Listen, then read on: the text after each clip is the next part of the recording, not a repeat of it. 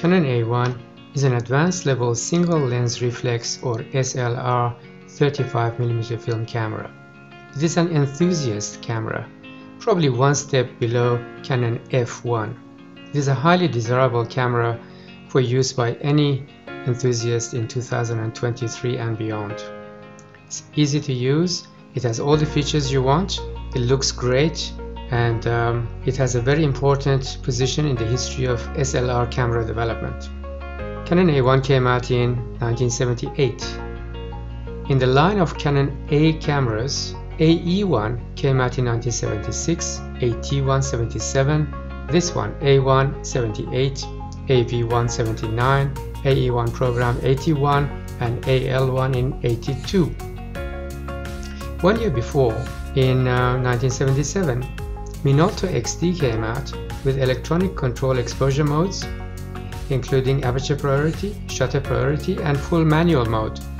But it didn't have the program mode that A1 introduced for the first time in SLR cameras. Today, almost every camera, film or digital, is expected to have the full PASM mode, automatic program, Aperture Priority, Shutter Priority, and full manual. But back then, having the full range of PASM was a breakthrough by Canon. Canon A1 is about 620 grams, feels solid in the hand. It takes Canon FD lenses, of which more than 50 were available back then, and even now they're very affordable and very high quality. Let's look at all the features systematically.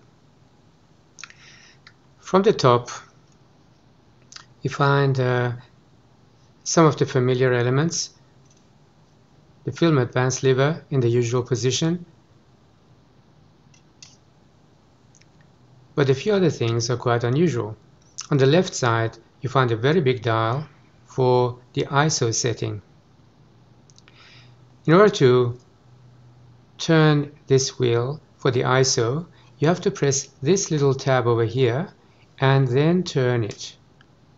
It can be a bit fiddly, but it makes sure that you don't accidentally move it around. Now it's on 200 ASA or ISO. The shutter release button is over here, and it has a cable release slot in the middle. The center, we have the hot shoe, and any modern flash should work. Most of the features are on the right hand side, and I'll describe each one of them to you. First, you have to choose whether you want P, A, S, or M. First, I'll go with Aperture Priority, or A. AV is the mode that you want. You turn this wheel to AV. A dial here will come up that shows your aperture. In the front, there is a wheel, as you can see here.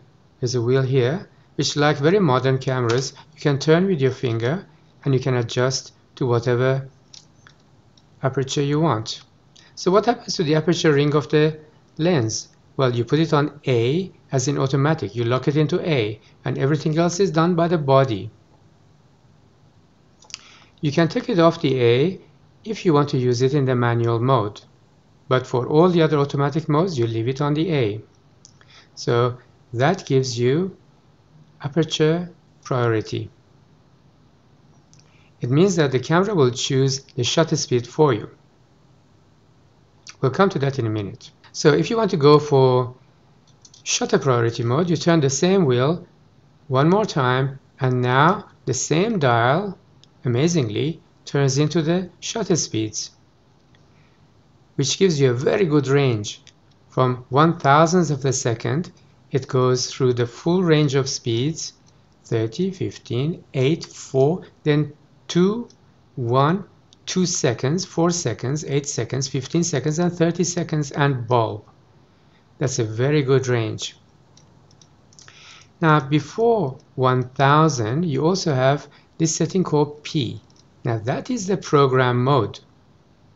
So, if you want Shutter Priority, you put it on any of these shutter speeds that you want. If you want to go to the next mode, which is program mode, you just put it on P. So shutter is now automatic, aperture is also automatic, therefore you're automatically in the P mode. So now you know the three modes, P, A, and S. For manual, you can just put this on any shutter you like, put the lens on any aperture you like, and there it is. That's your manual. How simple can it be? So there's no need for yet another dial like many other cameras. The one dial chooses either aperture or exposure and program as well. It's amazing that other cameras have not copied this. This camera has stepless shutter speeds. That means in the automatic mode, you're not bound by just these shutter speeds. If you put it in the AV mode, which is aperture priority, where it chooses the shutter speed by itself, anything in between the speeds, somewhere between say 500 and 1000, the camera will choose automatically. So its exposure mode is super accurate, and I can vouch for that. It's amazing. The camera has exposure compensation on the left hand side on the same dial as the ISO setting. But to choose it, you have to press this button over here, this button over here, and turn the wheel itself. The numbers may be a little confusing, but you get used to it. For example, on the left side, the default setting is 1 rather than 0. Okay, you have to get used to that. And then when it says 2 and 4, it doesn't mean 2 stops and 4 stops. Actually, it means 1 stop. That means twice the light, and another stop 4 times the light, with 1/3 in between. So once you get used to that, just read it as 1 stop and 2 stop and 1/3 in between. On the right hand side, we have this dial over here, which is currently on A. A for basically on. L for lock means off. You can continue with the same dial to go to 2, that means 2-second delay timer, or 10-second. All of those modes on the one dial. Furthermore, there's another little tab over here. If you press that, you can do multiple exposure. That means when you press that, you wind, you're only cocking the shutter, not advancing the film at all. So better not touch that one. Underneath this, we have the film counter over here. When you push this back, it's partially covered, but doesn't matter. The camera takes Canon FD lenses. This is an FD lens. So the way you take it off is that chrome ring, you turn it to the left and comes out. It locks in position. When you put it back on, match that red dot to the red dot on the body of the camera and turn it right. The lens will not move. Just turn the ring and it's tight. This particular lens is a good one. It's a 50mm 1.4 and it has been film tested. It's an excellent lens. On the left side, there's a slider. It does nothing except protect that rotating element over there. So if you want to go for the full P mode, which is, by way of reminder, you do this, go to the TV mode, shutter priority mode, and then turn this wheel into P when you do that. And when this is on the A, you have nothing else to decide except to compose and shoot. At that point, you might like to protect this so it doesn't accidentally move from the P. So you push this up and there's nothing to do. On the right hand side of the camera, there are no other features. There is no mirror lockup, for example. This tab over here rotates up. Let me show you. This comes up 90 degrees. When you press it in, it is intended for depth of field. So the aperture ring has to be in the manual mode, whatever you want, and then you press that in. That gives you the preview inside the viewfinder. you find two adjacent buttons. This one with a ring around it is an exposure preview button, which duplicates the function of the shutter half press. Both of those are the same. So what's this for? This works in conjunction with this one, which is a exposure lock. So once you do a preview of your exposure, you're happy with it, you can then press this one and lock it in. Then you can recompose. For example, there's an object on the left side that you want to capture, but the lighting should be adjusted for something else, for the average or somewhere else on the picture. So you test it over here. When you're happy with it, then you lock it here, then you recompose and take the shot. Here's a cap over the PC sync cable in case you want to use it instead of the shoe. There's a lever on this side around the battery check. It's a related function.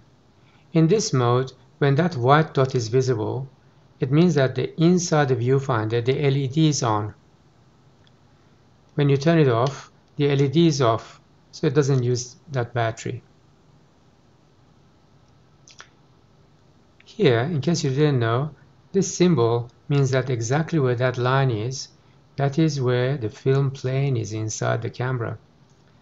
On the right hand side, we have an action grip. That's called an action grip. And this comes off. I'll take it off with one of these coins and a tip. These coins that are hexagonal or octagonal are better to use than the round ones. Okay, this comes off, slides in that direction, slides and comes off. So use something like this, the kitchen skewer, and press the little tab over there, and this opens out. This camera uses 4 LR44 batteries. If you have any problems finding 4 LR44, look at this video which we've done. There's a way of modifying 4 times little LR44s to fit into this perfectly, no problem. In order to test this camera further, we'll put a new one in, this time from Kodak. I'm sure it's badged as Kodak.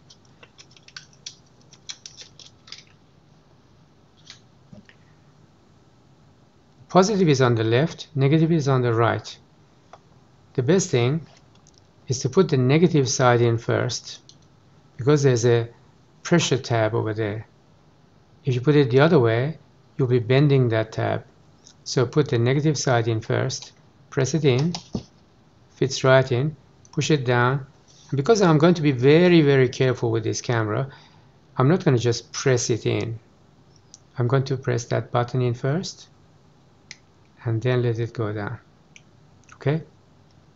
Put this tab on the A, which is the on button, and press this button over here. It rapidly blinks. That means battery is perfect. Also, to test it, we can put it in TV mode, take it off the P, put it on one of the high speeds, say 250, and press the shutter. Perfect. So on. On the back, we have the viewfinder, very uncluttered, beautiful, with LED lights, easy to see. On the left side of this, there's a shutter for the viewfinder, as you can see, closes it, to stop the light leaks from this side going in case you're using a tripod. Put the film tab over here to remember the ISO. Let's look at the bottom of it. Tripod hole is here. Film rewind button is over here. This is not a battery chamber. Don't try to open it with a coin. These two are for motor winder. That's the electrical connection. That is a actual turning knob. Back to the top. Let's see what we can do to open up the back. First, you open the film rewind, pull this out, and pop it further, the back opens. It's a cloth shutter, so it's not as advanced as some of the later cameras which were metal shutters vertically operating. It's a horizontally operating shutter, but it has a very reassuring feel. It doesn't feel delicate, it feels solid, and the sound is great. You put the film in like any 70s, 80s SLR, stretch the film across here, put it into any of those many holes you find there.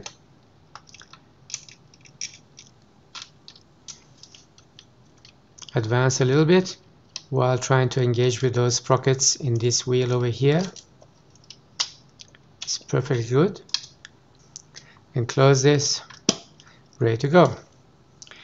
You advance a couple of times until it gets to the orange mark over there, and that's good to go. This camera feels great in the hand. The grip is very useful. Like any modern camera, the grip is just in the right place. With one of your preferred automatic modes, it should work very rapidly. You will not miss any shots. I highly recommend, if you can afford to get one of these for a couple of $100, get one in mint condition like this one. You will not regret it. As a film camera, there are not many better than this one. This is in the same league and feels just as good as many of the Nikon cameras of this kind of enthusiast range, like a Nikon FM, FM2N, FM3, except this one has a lot more advanced features, the PASM mode and so on. By the time the other cameras brought out these features, they become a bit convoluted. This one has done it very well. Canon A1 came a couple of years after Canon AE1, which is this one. Since then, Canon AE1 has become a cult classic, and Canon A1 hasn't. In fact, they're both based on the same chassis. They have the same kind of basic features, but this one has a lot more. If I had a choice, I would get a Canon A1 over AE1 any day, and I've used both of these in every situation. Let's compare them, front and back. You can see the similarities. Look at the bottom, also very similar. Size, identical because they have the same basic chassis, different fittings inside and outside. So Canon A1 is Canon AE1+++. You could pass Canon A1 today as a very modern camera. Don't you agree? Which one is more vintage? This camera from 2020 or this Canon AE1? This is a fairly modern digital camera. 43 years ago, 2 years ago. One reason they're not as expensive as some other cameras is that they don't look truly vintage. This might look vintage. This looks modern. It has the same design clues as some other cameras which were heavily electronic. For example, this beautiful Contax RTS. Can you see the design clues? You can see the way pentaprism started getting rectangular as opposed to, say, this. See? Almost all cameras had this particular geometry of pentaprism. This is a Nicormat, the same kind of geometry of pentaprism. But at some point, it switched over to this more streamlined rectangular look, a more serious looking, almost like a sports mode. So Canon A1 is iconic. as piece of design as very important in the history of camera development. Go and get one. Now let's look at some film tests.